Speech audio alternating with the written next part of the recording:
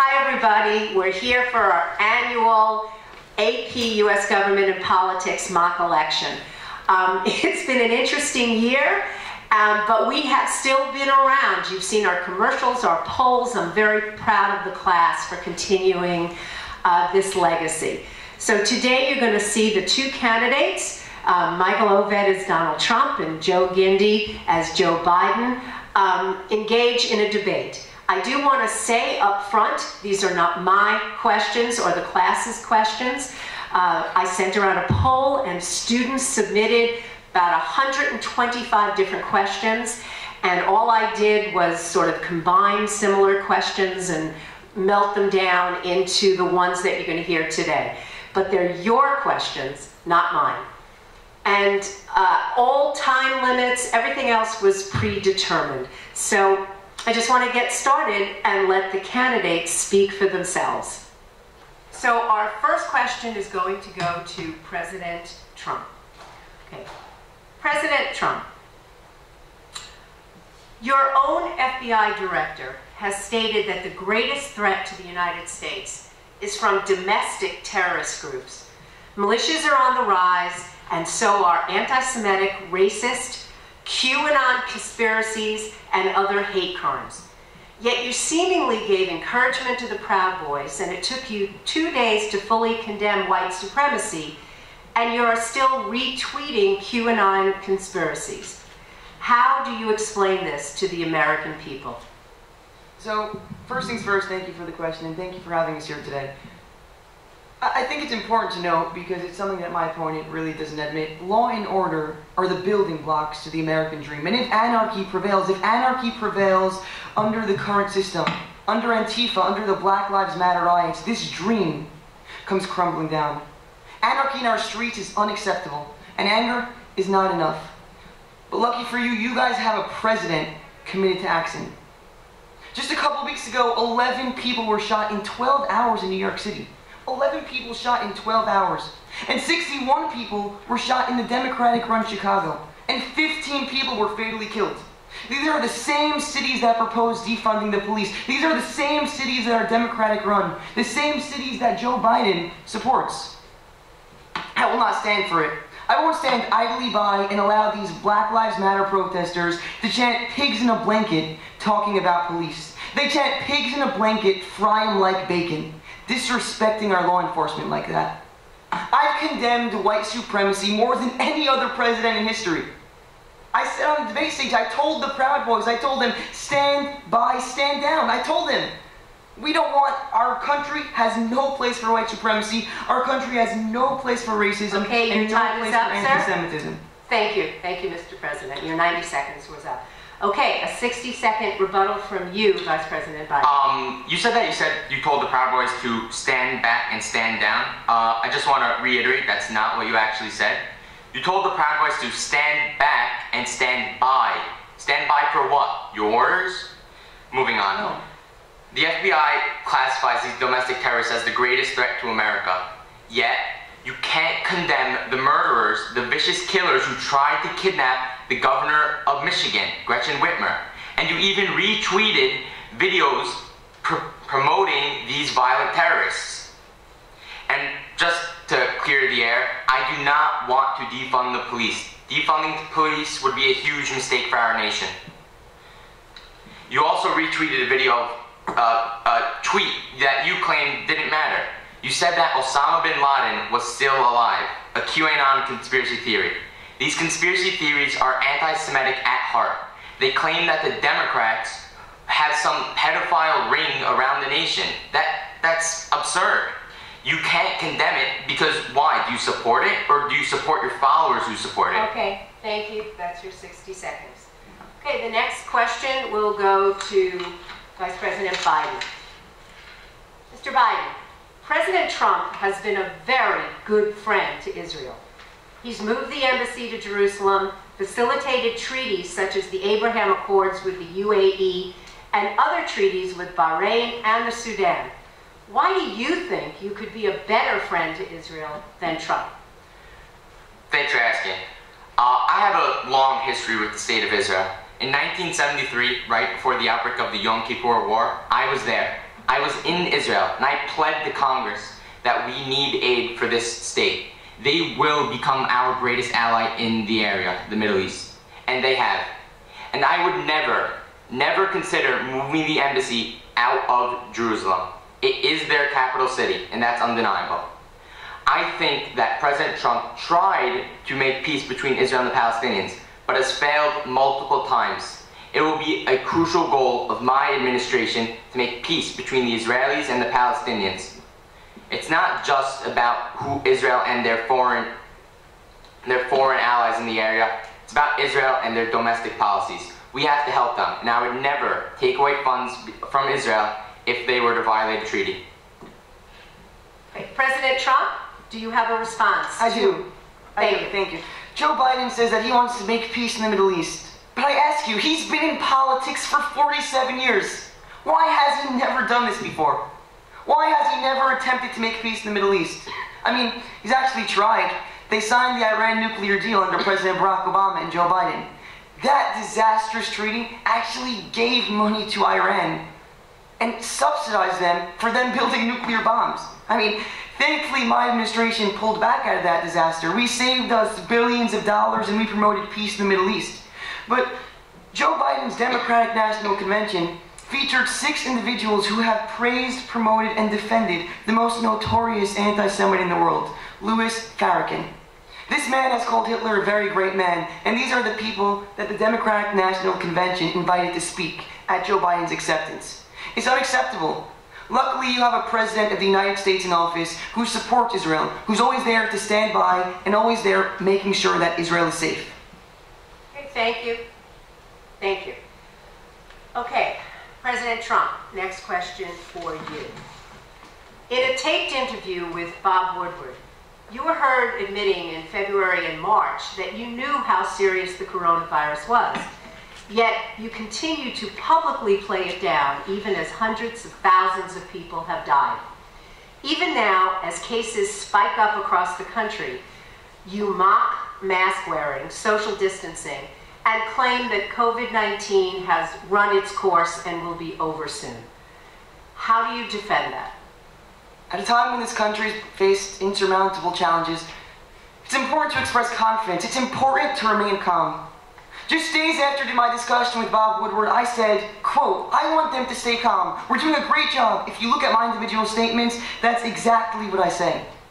You see, I embody the American spirit, that when we face a challenge, a crisis, a pandemic, we come together. We can be optimistic, but we can also be serious about it also. And that's exactly what I did. So I did what leaders do, what good leaders do. They stay calm and resolute at a time when this nation is facing an insurmountable challenge.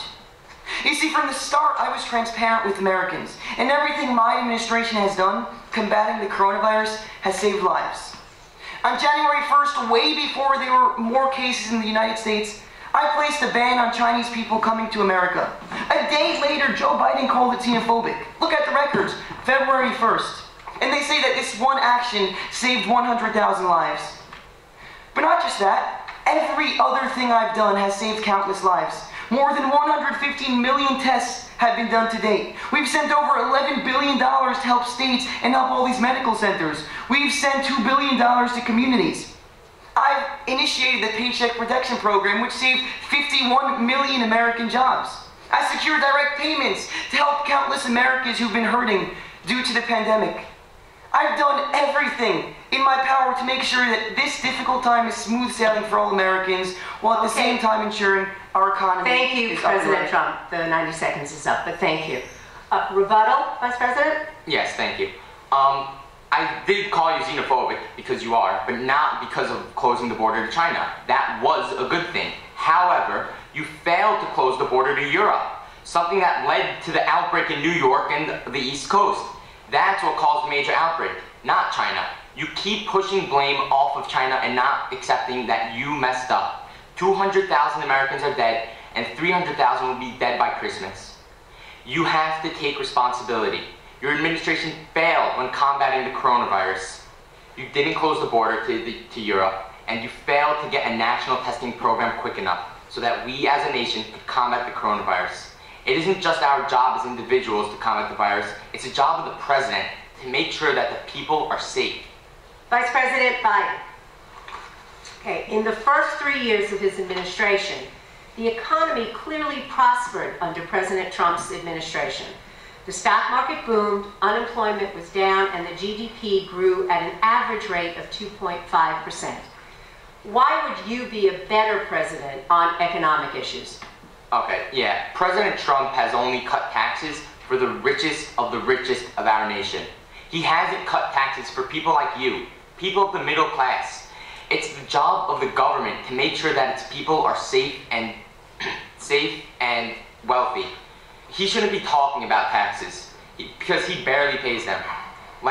In the New York Times released tax returns, President Trump has only paid only about $750 in tax returns. How should President Trump, someone who claims to be a billionaire, be paying less in taxes than regular Americans? It's clearly unfair. And the rate of growth in the last 3 years under the first 3 years of the Trump administration is slower than the rate of growth in the last 3 years of me and Obama's administration. It's not about whose numbers are better, but it's about whose plans will help the American people. It's not about who pays more in taxes, it's about how we pay taxes. If I become elected, I will make sure that all Americans pay their fair share of taxes. Okay, rebuttal? Sure. So just to respond one by one, Joe over there says that I didn't pay taxes, but the fact remains, I asked my accountants, they said I prepaid tens of millions of dollars in taxes. So now that's that. Second, my tax cuts didn't only cut taxes for the top 1%, they cut taxes all across the board. Actually, under a Joe Biden plan, we're going to see taxes being raised for people making over $400,000. But the fact remains that my economy has done better than Barack Obama and Joe Biden's economy ever did. I undid dozens and dozens of Obama-era regulations, and I reversed these negative economic trends that scarred Obama and Biden's presidency. For example, under my presidency, we had the Dow hit 30,000. Under Obama and Biden, 20,000. Under my administration, manufacturing rose 3.6%. Under Obama and Biden's administration, we lost 200,000 jobs. Before I took office in January 2017, they all said we would only make 2 million jobs by this point. You know how many jobs we made before Corona? 7.1 million jobs. Thank you, President Trump. That's the 60 seconds for rebuttal. Thank you. Okay, next question. This would be to President Trump. Since the end of World War II, the U.S. has been the leader of the free world. Critics of your administration argue that your actions have caused our relationships with longtime allies like Great Britain, France, Germany, and Canada to become strained. You've repeatedly threatened to pull the United States out of NATO, and you argued for an America First policy. What do you say to these critics who argue you are diminishing America's place in the world?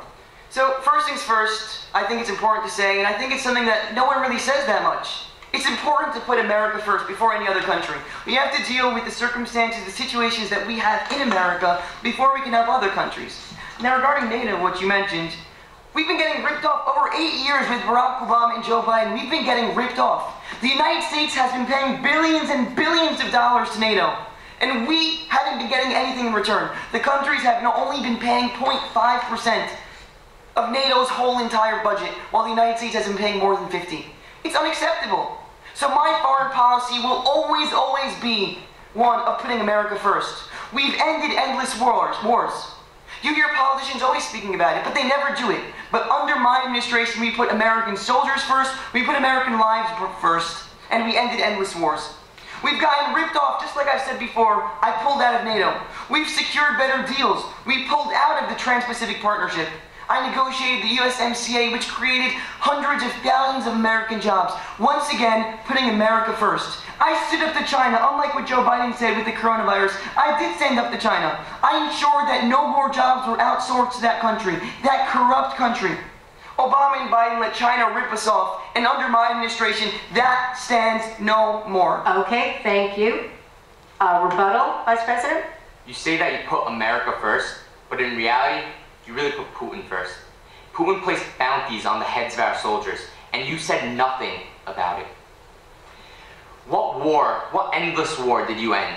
Clearly not Afghanistan, as our troops are still dying there, where Putin is putting bounties on the heads of our soldiers. You say that NATO is ripping us off, where in fact, they're the only source that we could fight Russia. Russia is gaining influence. You can't deny that. And we and NATO, our allies, have to fight back. You lost to China in the tariff war. You let them choose the deals. You didn't help the American people, you hurt them. The farmers of our nation are being hurt by the bad deals that you got them with China. They're being ripped off. Don't you think that they deserve better than that? Okay. Vice President Biden. This week, the Supreme Court is scheduled to hear a case brought to them by the Trump administration to possibly get rid of the Affordable Care Act, Obamacare. Why do you defend Obamacare, and what would Biden care look like in your administration? Look, people need health care. It doesn't matter how rich or how poor you are. People need health care. The ACA is crucial during a pandemic, especially now since people are dying by the hundred thousands. The Trump administration is trying to rip away people's health care during a pandemic. It's insane. We have to protect the ACA. And under my plan, there will be a buy-in option for people who don't qualify for the Affordable Care Act, but still would like its benefits. It's important that we support people during a pandemic. By giving them health care, we're giving them support. During a pandemic, it's crucial for people to have health care. Not just any time, but during a pandemic especially, it's horrible to take people's health care away, especially people with pre-existing conditions. The Trump administration is fighting to take away people with pre-existing conditions and take away their health care. It's not only that it's during any time, it's during a pandemic, when it's most crucial for us to protect people's health care. Okay. Your response? So first things first regarding pre-existing conditions. What he said that I don't support people with pre-existing conditions is completely false. You guys can check the records. I actually just signed an executive order protecting people with pre-existing conditions. Now Biden also said that he'll build on the Affordable Care Act, Obamacare, as part of his Biden care. But just so you know what Obamacare did, their plan raised prescription costs, it left 10% of the population uninsured, left higher premiums, higher deductibles, and made people lose their health care plans. This is not something that we want to do during a pandemic. During a pandemic, it's especially important, just like you said, for people to be on health care. It's important for everyone to have health care. And under Biden's plan, that's simply not going to happen. On the contrary, my plan expands affordable insurance options. Right now, actually, we're working on a vaccine, a cure for the coronavirus. We should have a cure for the coronavirus, I think my officials say January, March, something like that. We're going to get it in the hands of the average American. I mean, thank God we repealed their Obamacare. We got more people insured. The fact is that right now we're providing Americans with more health care options. Stop, please. Thank you. Okay. And I believe this is the final question to you. Okay? The vast consensus of scientists is that climate change is real and threatens life on this planet if not addressed. Yet during your administration, you pulled the U.S. out of the Paris Accords and have reduced or gotten rid of 73 different government regulations dealing with water and air pollution, toxic substances, etc. How do you explain those actions given the threat of climate change? Do you believe that climate change is not real, not man-made?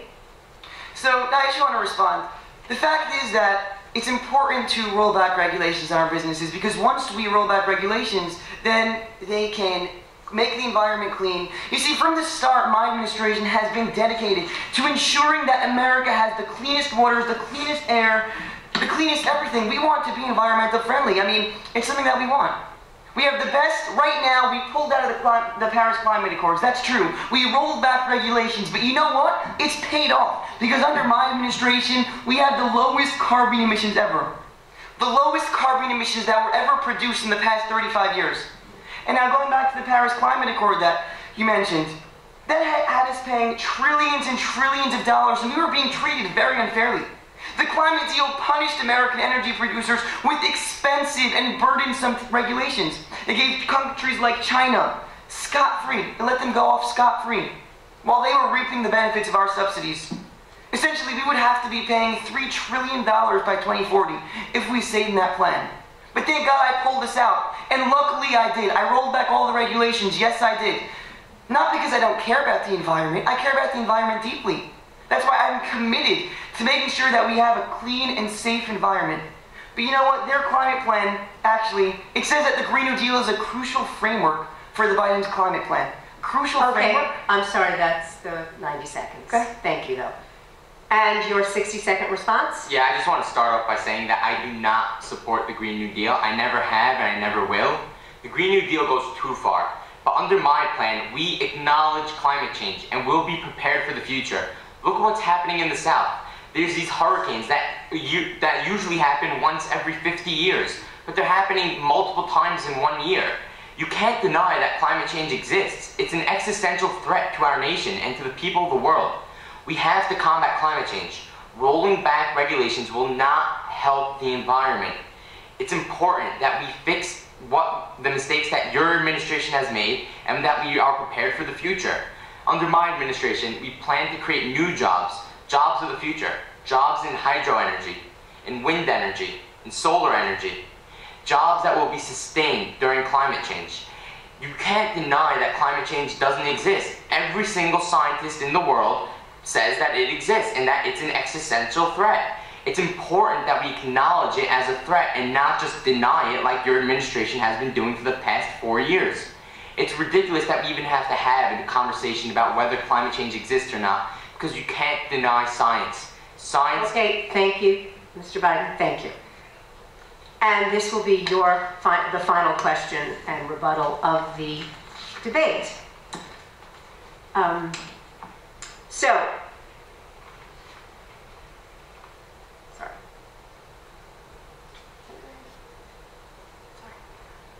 You promised the American people your response on expanding the Supreme Court, yet you have still not given any specific answer as to what you are planning to do. What, if anything, will you do about the Supreme Court if you become president? Would you support expanding the Supreme Court, passing an amendment? What are you ready to tell us now what you would do? Look, under my administration, I plan to create a bipartisan commission to look into whether or not we should expand the court. Expanding the court, or packing the court rather, is no new concept. John Adams shrunk the size of the court, and right after him, Thomas Jefferson, our third president, expanded it. Changing the number of justices is nothing new, but Trump's rushed nomination of Amy Coney Barrett is a mockery of our Constitution. They rushed her in with only 3 weeks before the election. It was insane. It usually takes a justice months to just get approved, but they rushed her in 3 weeks. It was disgusting to watch how his administration nominated someone right after the passing of Ruth Bader Ginsburg. So will I expand the courts? Let my bipartisan commission figure that out. I don't think it's necessary at this time yet, but the bipartisan commission will decide whether or not the courts should expand.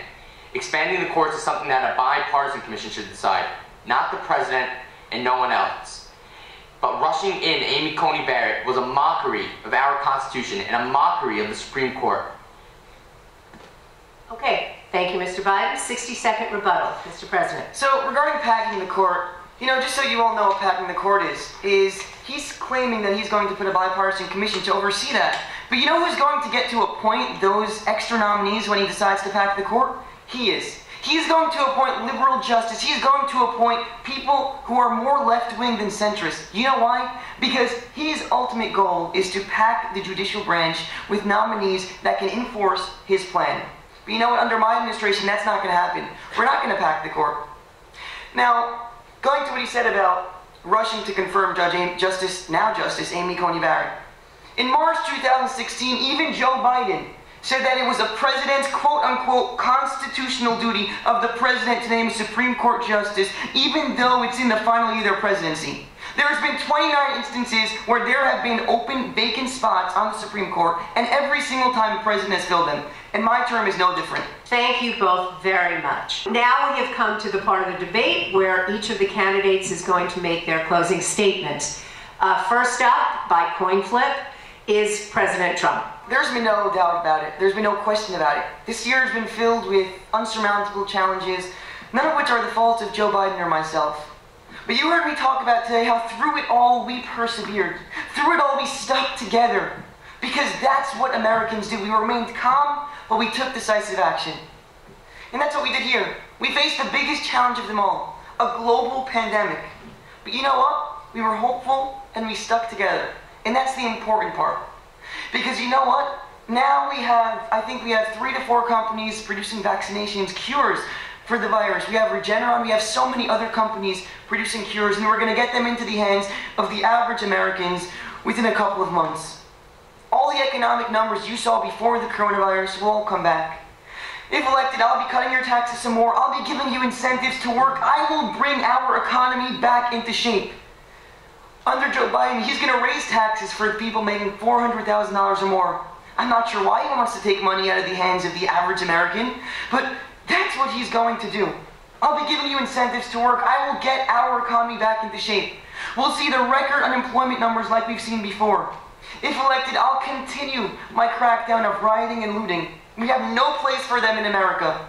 And just as I almost completely obliterated ISIS in the Middle East, I will continue doing so. We'll put them in jail, all the Antifa members, all the violent Black Lives Matter protesters and rioters. Anyone who shouts death to America, anyone who shouts whites are pigs, anyone who displays racism or anti-Semitism has no place in our country. So if I'm elected again, the American flag will once more be the embodiment of our country. If I'm elected again, our law enforcement will be respected once more. If I'm elected again, we'll see 4 more years of economic growth. We'll see wages rising, tax cuts. We'll get our economy up and running.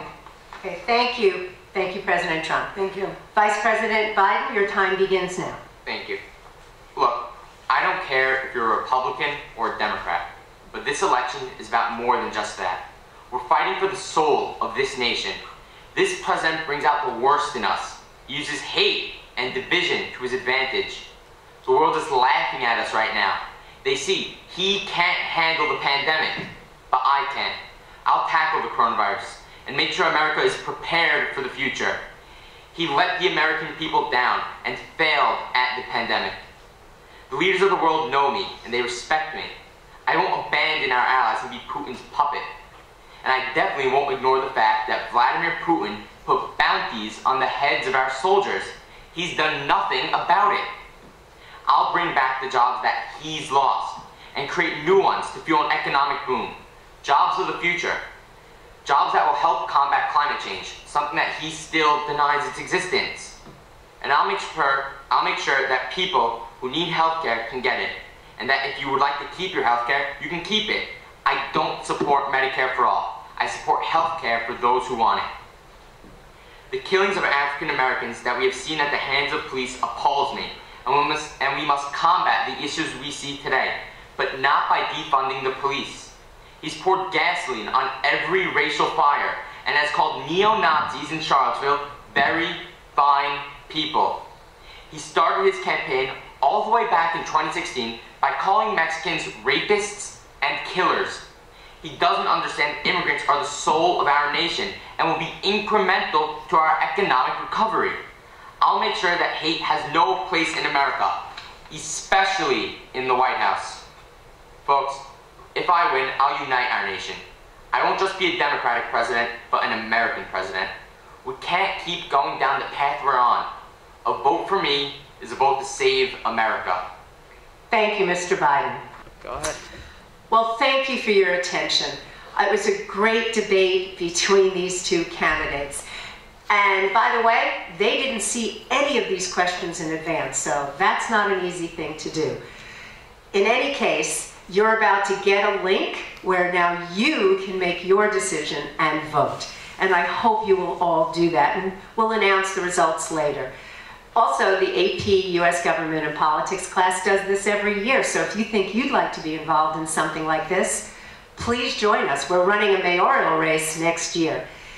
In any case, please tell your families, siblings, older cousins, aunts, uncles, everyone, if they haven't voted already, to please, please do so.